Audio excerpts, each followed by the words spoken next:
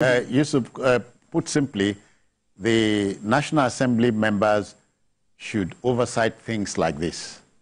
I think this is part of this is just a part of it, and I think they saw the mood of the country because people were totally against this, and they had to go back to the law they passed. That wait a minute, is this what we really wanted at that time? And now they're trying to educate us that is wrong.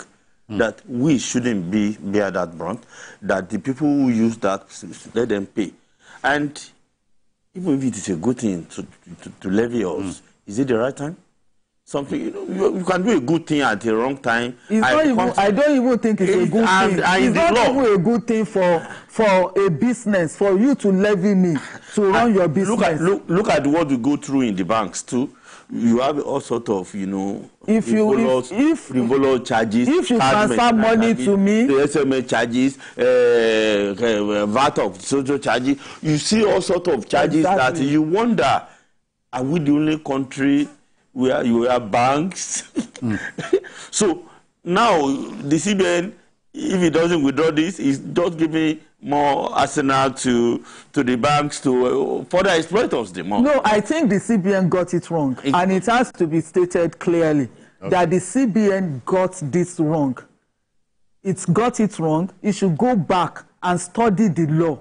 It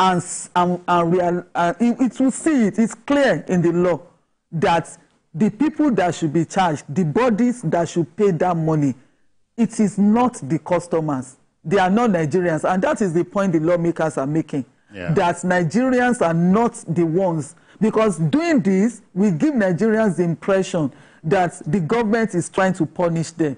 Whereas that is not what is going on. Government is not in what is happening now is a fact that maybe the CBN saw this thing. They thought it meant the people. And they just issued that circular. But it is not the people. Okay. It is the banks and the rest. They are the ones that should look for their money and go and pay to the accounts that they should be paying into. They should just leave Nigerians out of this. Okay.